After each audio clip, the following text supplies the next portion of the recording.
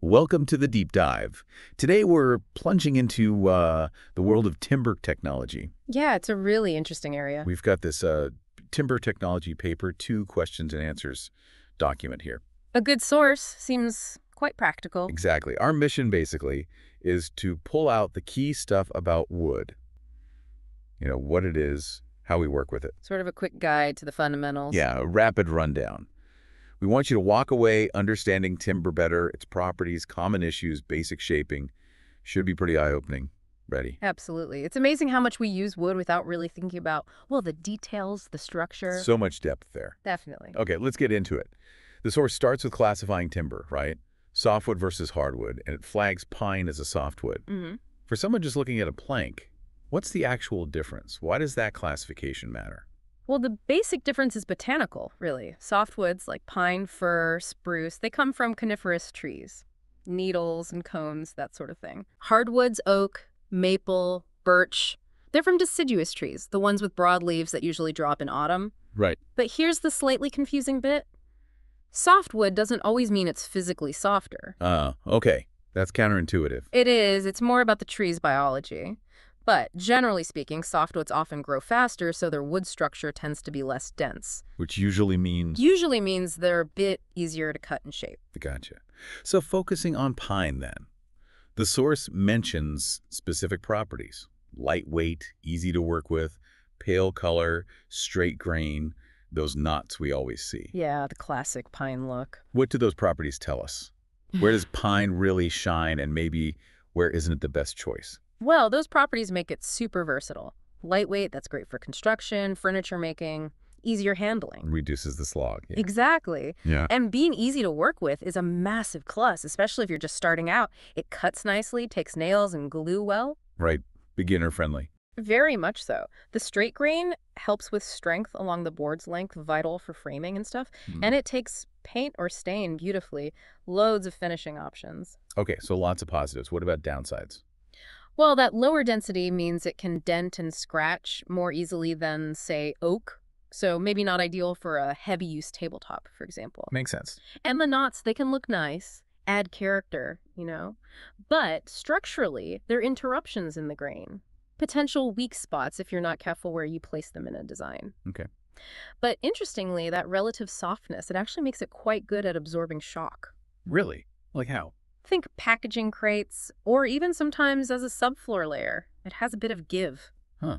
Wouldn't have thought of that. Shock absorption. Okay, so wood isn't always perfect coming from the mill, right? Defects. Oh, definitely not. Part of working with a natural material. Our source mentions knots, wormholes, and splits, and bowing comes up elsewhere too. Can you quickly break those down? What causes them? Sure.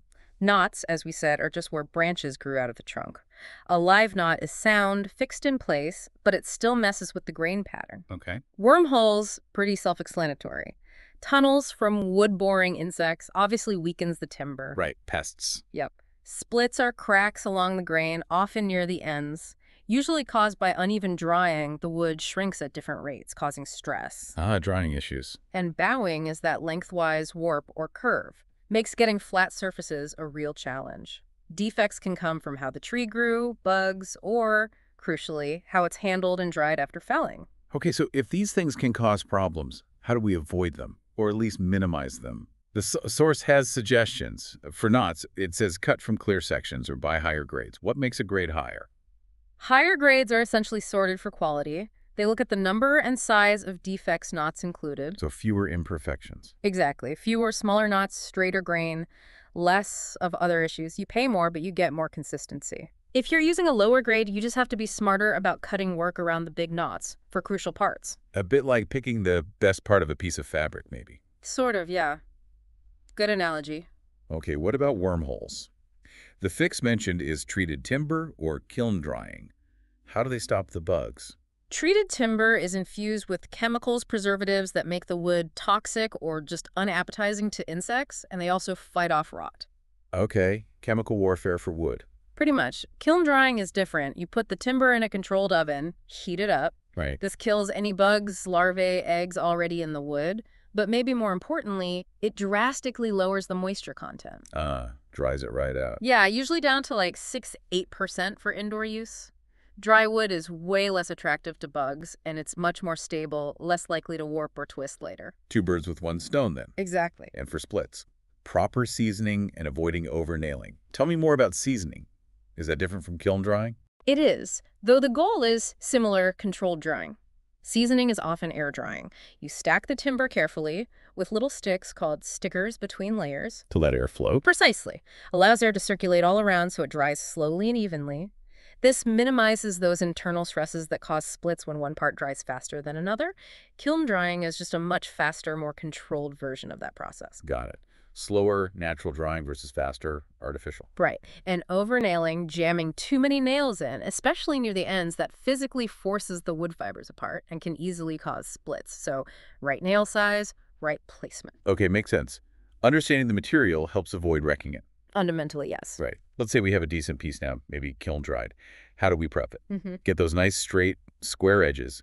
Our source lays out 6 steps. The sequence for milling timber square, yes. Inspect and mark, cross-cut to length, plane one face flat, then plane one edge square to that face, then thickness the opposite face, and finally rip the opposite edge. Yeah. Why that specific order? It's all about establishing reliable reference surfaces. Think of it like building blocks. You need a perfectly flat base to build on. Okay. So first, you plane one face totally flat. That's your primary reference. Dead true. Your starting point. Exactly. Then you plane one edge perfectly square 90 degrees to that flat face. Now you have 2 true surfaces meeting at a right angle. Face and edge. Got it. Then the next steps rely on those. You use a thickness planer, which references off that first flat face, to make the opposite face parallel and bring the board to the right thickness. Okay, parallel faces. And finally, you use a table saw, referencing off that first true edge, to cut the opposite edge parallel, bringing the board to the final width. So each step uses the previous one's accuracy. Precisely. It prevents errors from adding up. Do it out of order, and you'll likely end up with something wonky. It guarantees a square, accurately dimensioned piece. Very logical when you lay it out like that, like a little algorithm for wood. Yeah, kind of. The source also quickly shows 2 modifications, a chamfer and a rebate. Symbol sketches, what are they? Yeah, basic edge treatments. A chamfer is just knocking off the sharp corner, creating a little bevel, a slope. Why do that? Could be for looks, make it feel nicer to touch, or sometimes just to make the edge more durable, less likely to splinter or chip. Okay. And a rebate. A rebate is a rectangular groove or step cut along the edge or face, like cutting out a little rectangular section. And that's used for? Often for joining things, like fitting a back panel into a cabinet frame or maybe letting a piece of glass sit flush in a picture frame. Creating a recess, basically. Got it. One softens, one recesses. Simple but useful. Okay, let's talk joining. Putting pieces together. The example is a basic timber partition frame, like for an internal wall. Right, standard stud wall framing. 6 steps listed. Measure and cut the bits, lay out the plates, top and bottom horizontals, mark where the studs verticals go, assemble it, put in extra studs, jack and king, for openings like doors, and add noggins, horizontal braces. Sounds about right. Can you quickly explain the roles? Plates, studs, noggins. Sure. The plates top and bottom are the horizontal foundation and cap of the wall frame. The studs are the main vertical supports running between the plates. They carry the load. The uprights. Yep. Noggins or blocking are those shorter horizontal pieces fitted between the studs. They do a couple of things. Stop the studs from twisting or bowing sideways, and provide fixing points for attaching things like plasterboard. Adds rigidity. Okay, stiffens the whole grid. Exactly.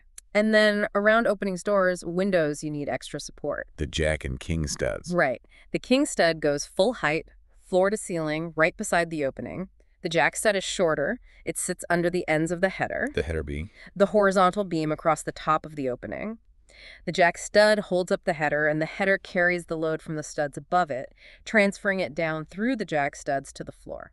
Ah, so it bridges the gap and redirects the weight. Precisely. Critical for maintaining the wall's strength when you cut a hole in it. It's a whole system, isn't it? Each piece doing its job. Very much a system. Elegant, really. Okay, can't do any of this without tools. And safety first, always. The source uses a circular saw example. Names the parts blade, base plate, guard, handle, trigger, depth adjustment.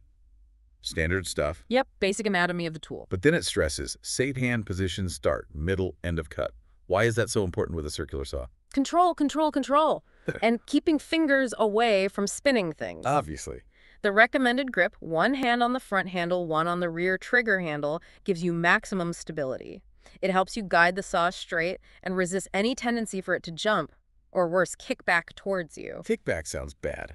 It is. Can happen if the blade binds in the wood. A firm two-handed grip is your best defense. Keeping the base plate flat on the wood throughout the cut is also key for safety and accuracy. Right. And, seems obvious, but let the blade stop completely before you put the saw down. Never lift it while it's still spinning down. Good habits. What about the actual cutting procedure? 6 steps again. Measure, mark, secure the wood, set the blade depth, align, cut smoothly. Seems thorough. Each step is there for a reason, minimizing risk and maximizing accuracy. Measure and mark carefully, obvious, but crucial. Measure twice, cut once. The classic rule, securing the workpiece, clamping it down firmly is vital. You don't want the wood shifting while you're cutting. That's dangerous and leads to a messy cut. Okay. Setting the blade depth correctly, just a little bit deeper than the wood thickness, maybe a few millimeters, is important too. Too shallow, it won't cut through. Way too deep, you expose more blade than necessary, increasing risk and potentially straining the motor. Right. Just enough to get through. Exactly. Aligning the blade carefully with your mark before you pull the trigger ensures accuracy. And then, yes, a smooth, steady push. Don't force it. Let the saw do the work. Rushing leads to mistakes. Almost always. Slow and steady wins the race, especially with power tools. Absolutely. Okay, one last little bit from the source, a quick look at symbols. Sketches for a door and a window and a wooden building plan. Architectural shorthand. Why include these? What do they tell us instantly? They're part of the universal language of building plans. The door symbol usually shows which way it swings. Using an arc instantly tells you about clearance and flow. Right, you know where the door will move. Exactly. The window symbol, typically a rectangle in the wall line, maybe with a line or two inside representing glass panes, just clearly marks an opening for glazing. Simple visual cues. Very simple, very effective. Anyone on a job site, regardless of their primary language, can look at those symbols on a drawing and understand door here, window there, essential for communication. Fantastic. Okay, let's recap. Well, not very long at all. We've covered quite a bit. We have, yeah. Understanding timber basics, softwood, pines properties, identifying common defects like knots, wormholes, splits, and how to prevent or manage them.